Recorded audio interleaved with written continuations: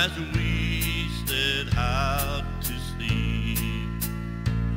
The little lights on the waterfront soon disappeared from view as we sailed away from that quiet bay on the steamship Caribou.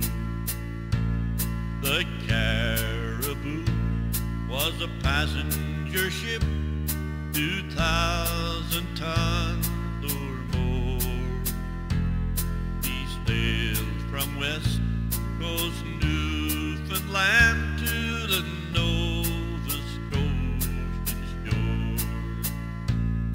On the 14th of October in 1942, a enemy sub in the Cabot Straits sank the steamship Caribou. We were off the shores of Newfoundland when the Caribou was hit, and everything on the starboard side was smashed and torn to bits. Oh God, it was a terrible thing. Shall I ever forget the sight of people struggling for their lives on that dreadful autumn night? There were people clinging to the rafts, their belts kept them afloat, while the sinking of the Caribou upset the crowded boat.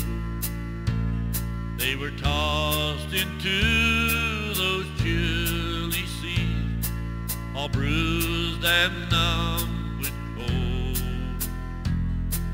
and struggling to a drifting boat, they managed to catch hold. All through the long and weary hours, a woman clung to me, while I held to a drifting boat at the mercy of the sea. Before the airship circled around and the steamer reached our side, the woman I had tried to save from exhaustion